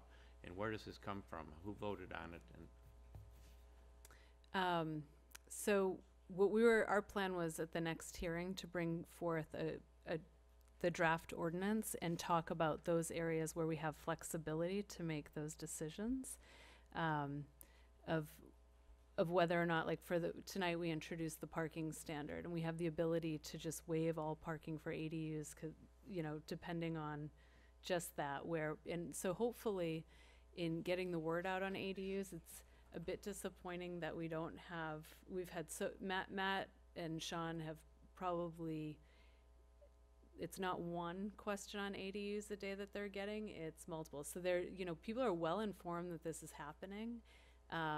We can try to get the word more out there for the next public hearing so that hopefully people will weigh in. We know exactly where the state stands and how they'd like it addressed. In the past,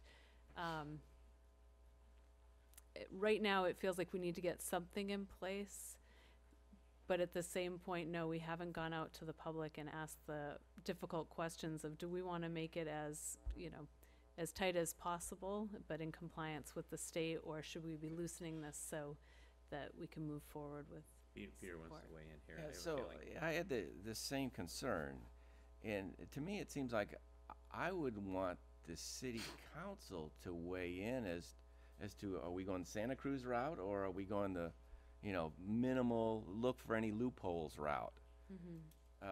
Because when you mentioned the 2-foot setback or the 3-foot setback, and the requirement is 4, it's like, well, okay. I mean, there is a political statement here that says we want more affordable housing. We want to solve this problem, and so Santa Cruz, I guess, is going in with both feet, and they want to really help out, and based on that limited information that you just gave us.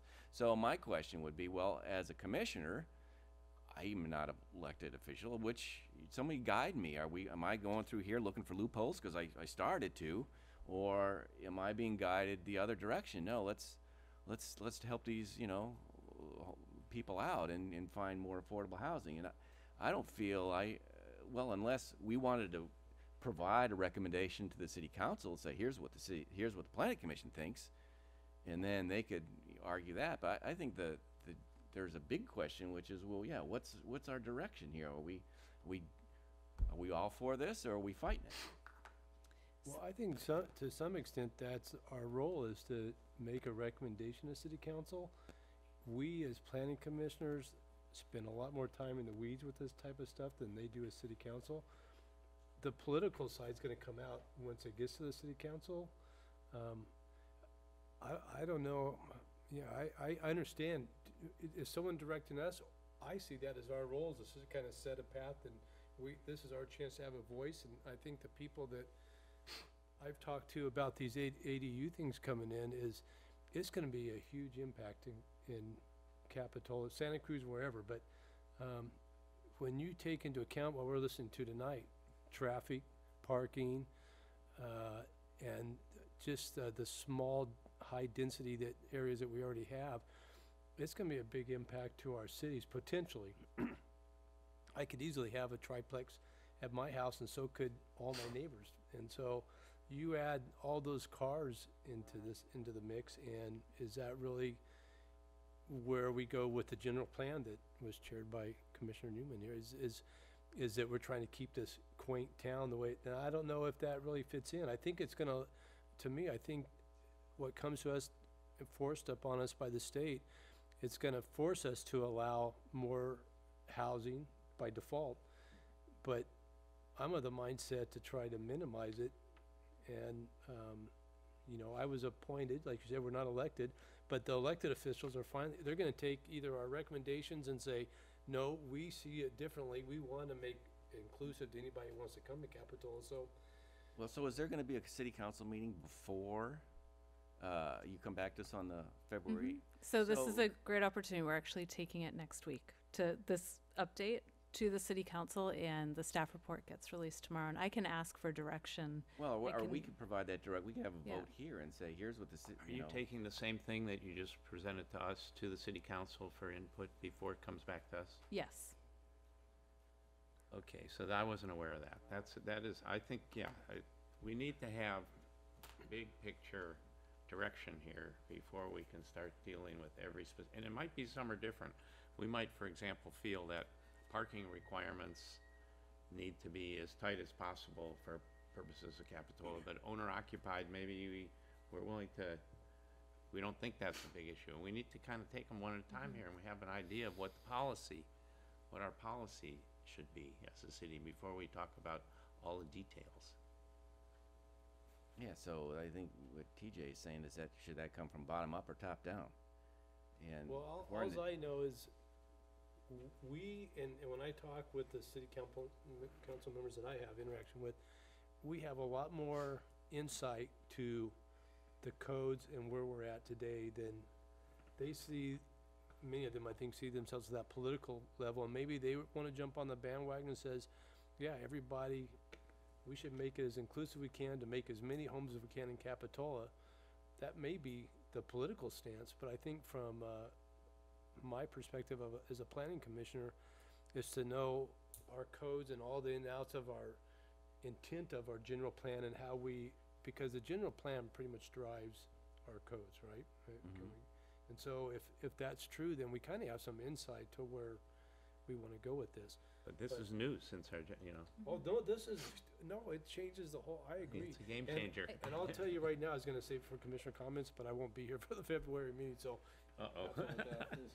So I think, like, to think about it as two tiers too. Now in the city of Capitola, if have a lot with a single family on it, or can be developed with a single family, or a lot with multifamily, they're allowed to have an ADU. And we're gonna be required to approve that within 60 days. Okay, so, the second tier is how we're going to review these ADUs, and that will be what we're gonna need guidance on. So the required 4-foot setback from side and rear lot lines, if that doesn't make practical sense and we want people to have more flexibility of maybe it'd be better to have the ADU closer to the property line so we save backyards and they're more usable, then that, these are things that we'll be asking for guidance on. But as far as the allowance of the ADU, they're going to be allowed, at least one. On multifamilies, the standards are much higher with the up to 25%. So I think, Yeah, but like the specific example you brought up, I mean, we could conceivably, or you could ministerially, since we probably won't have a say in it, ministerially say, no, this ADU is disapproved because there's no way you can put a 4-foot setback in here, therefore disapproved. As opposed to, oh no, I know the city council and the planning commission really wants to encourage these, we're gonna go ahead and allow the 2-foot setback. and I think you need guidance on that, and I think we need to provide it, or someone needs to And- provide it. just for clarity, under the code, the way that it was written by the state, if they can't meet those setbacks, is that out of the, yeah, they can ask for, but we'll get into all of that. But there's, for an 800 square foot unit, up to 16 feet with 4-foot setbacks, but they can move forward for a deviation for that by But it planning also commission. allows it if they already have a non-conforming to Yeah. enlarge the non-conforming. And think of how many non-conforming our whole city's basically non-conforming today, so, yeah, it's a big But impact. if they apply for this if they apply for a deviation, again, this is gonna be handled ministerially and not come to the planning commission. Are you Deviations going- would come to you. Deviations will come to you. So I also think that they put a lot of pressure on us in terms of the timing of this. All of a sudden, Staff, for sure, yeah. and the staff especially, and it's in effect automatically unless you can enact some ordinances to tweak it, but in the meantime, we've got a law for you here, so that's fine, but it puts, we have enough trouble with our ordinance, so we keep finding errors and amending, and here we're gonna, on a rush basis in the next meeting, already be enacting what seems to me like a complete game changer in Capitola. It is. Oh, it is. And do you have any insight to other places, how many people are rushing to the door to have ADUs? Are people jumping on the bandwagon to add ADUs in other districts? Our districts really haven't adopted it yet because it's so new, it just started in January. Well, it doesn't matter if they've adopted it, but so my impression is they're, rushing in every. How many I didn't see applications have we had so far in the first 2 weeks of January? We had one on January 2nd, which you're going to see next month. That's actually one that you guys had already approved. And that's, like I said, it's coming back just because they did not have the deed restriction, basically. And then multiple a day. I think we're gonna see more conversions Oh, into duplexes. absolutely. Wait, than so for new clarification, multiple inquiries a day? I don't Yeah, think no, you've in terms of received the actual applications, we've only had that one. the one. Because they were waiting for that to pass so that on January 2nd they could come in and apply. So, but there will be many more soon. I've been hearing some type of, it's a sentiment of entitlement of people saying like I'm allowed to have up to 800 square feet, and regardless of whatever jurisdiction puts limitations of saying you can have, a 3-foot setback, 2-foot setback, but they're allowed to argue the point of saying that if I'm allowed to have 800 square feet back here, I can push it up to the property line, and they're heard. Does that seem legitimate? No. No. Not quite up to the property line. With a deviation, they could. There's something I there think, already I up think to the one property thing line. to be prepared for is applicants that recently got approvals and they were, the maximum ADU size has gone up. If it's a 2-bedroom, it can go up to 1,200 square feet. So we may be seeing more, revisiting recent approvals that were going through the building permit process at this point, but haven't built yet, but really wanted a larger ADU. That's another thing. So it may be a good way to go about this would be to adopt an ordinance just to have it in place and then come back and work through. Well, Ben must that. be doing like a standard ordinance for, Oh, yeah. he has tons of clients who are, for example, the ownership requirement that's a new ballgame too, and I would like to take a close look at that and see how we deal with pre-existing and this, all these different components of just that one issue. So that controversial one in Cliffwood Heights that we had, the 2nd-story addition, all that controversy is for nothing, It's- right? yeah. For nothing. Yeah. Yeah, if that came in at 800 square feet, It's automatic. it's automatic, yeah. Okay, so just to try to get some order, post some order on this, I don't know if I can. We've What- got to. Well, I've got a Can I few just other make one- questions. Okay, good. I didn't know if we were at a question yet, No, question this portion is- of the meeting yet. Free form. So I'm looking at some of this stuff, and it talks about the Coastal Commission, and you can't violate the Coastal Commission Act 1976. So if we were to get the Coastal Commission to approve our zoning code, does that give us an out on this whole thing? Because the Coastal Commission, they're not a local entity, they're a state entity. They approved our zoning code in most of the city. Therefore, No, it's. don't they have to it- approve it- all our it's- ADUs and it's all in our eff- changes? It's in effect, and as far as Coastal Commission, there's no public meeting required. So if we were to issue a coastal development permit, if it required a coastal development permit under, if it just met the requirements for a CDP, it would be an administrative CDP that we would issue. So because it's in effect, we would I, as the community development director, we would review it administratively, and if I could make the findings for a coastal development permit, they would get their admin permit as well as their CDP, but we can't require. Does it require an amendment to the LCP? It does. So we'll be submitting a amendment to the LCP immediately. And then the Coastal Commission's gonna have to approve it because they're. Oh, they're gonna be bombarded with ADU ordinances this year, so. Oh, wow. But I don't see where it violates any, it doesn't go against any of their I'm just looking for loopholes. values. Well, yeah, housing in the coastal zone is a value to the Coastal Commission. Exactly. And they don't care about parking. The other loophole I was wondering is that I also read in there about water adequacy, that you're allowed to deny this if there's a water or sewage, I think it was the words that was mentioned in there. And clearly we have a water shortage here in this SoCal Water Creek district. That's At referring least- to the availability of services, though, not that if there's a water crisis. It just means, like, if you don't have water lines or sewer lines available to a property, Oh, then that's you can use that as interpreted. a finding for not approving it, yeah. Oh, That's too bad. Yeah, I thought there was a density loophole as well, but I'm sure they've got all those blocked. It's a little interesting that they make a comment about density, saying this can't exceed the proposed density, when Yeah. by nature of what this is, you're exceeding what we've established as our So maximum that, density. I was confused so- about that as well. So is this whole thing expire in 5 years? No, only that one clause about owner occupancy of junior ADUs. Oh, just to make it more complex. And we have till July 1st to submit, otherwise we're in violation of, I thought it was a July 1st, 2018 deadline to submit a draft of our No, ordinance. that was referring to the multifamily. If you had already had a multifamily ordinance in place at that point that allowed ADUs with multifamily buildings, then you could still apply design standards and things like that that you had in place at the time. We didn't have anything in place at that time, so that's why I mentioned that didn't apply to us. There's no deadline in this because it's already law. I mean, we're functioning under it right now. If an application came in today, we'd be treating it, accepting it, and moving forward with it under this. So, in that way, there's actually not a rush because this is already law. I think the rush is just we would like to have something, together that's our interpretation of this that we can move forward to you and City Council, and then, as you mentioned, take public direction on how we want to tweak it to allow a little bit more.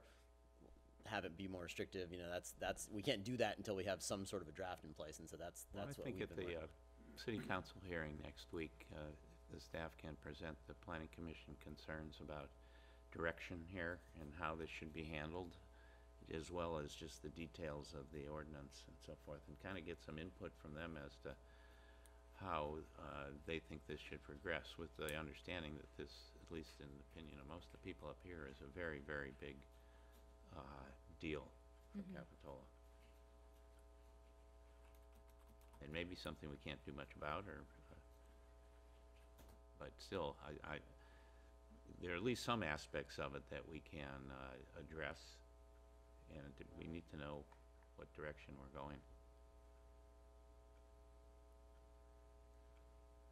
Then we can come back. I'm not sure that February 3rd is the time to have to vote an ordinance up or down. And we can continue. It's February 6th, Second. but we can continue it.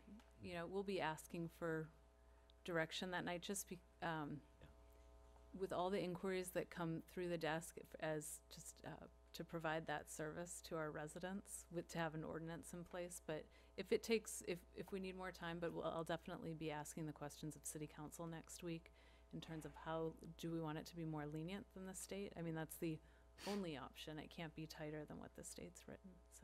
So although it's very complicated, is it also very precise and prescriptive, like you pointed out? So there's not a lot of wiggle room in terms of, well, this needs to be interpreted and that needs to be interpreted, and so you as staff is looking for guidance in that interpretation?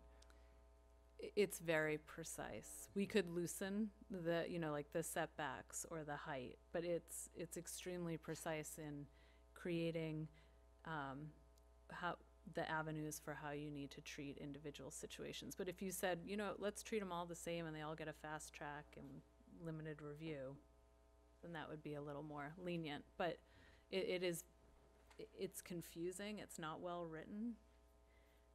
But once you get into the exact, it seems very prescriptive and precise.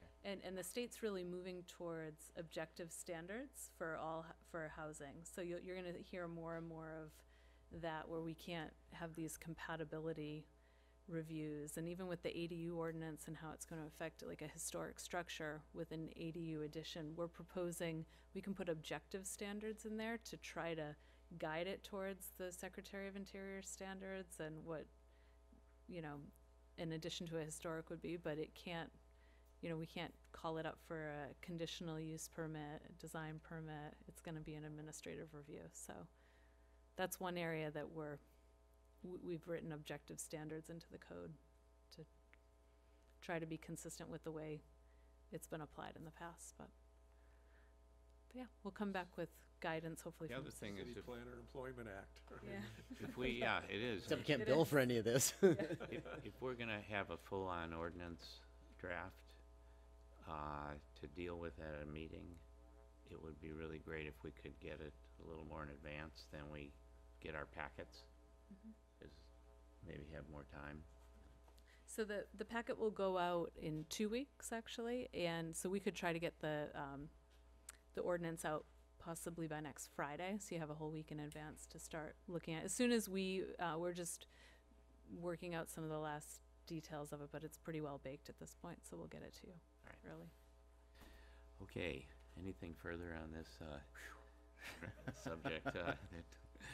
Okay, director's report? I don't have a director's report. As you know, the wharf is open again. It was closed for a while there, due to a couple pilings. And, but it's open again, and no director's report this evening. Any commission communications? I had two questions. One about OSH, which is now Outdoor Supply and Hardware. Do we know when that's gonna? They're open. It's open. It's already open? Oh, Yeah. For 2 weeks. Yep. Yep. Dang, I'm behind the times. Yeah.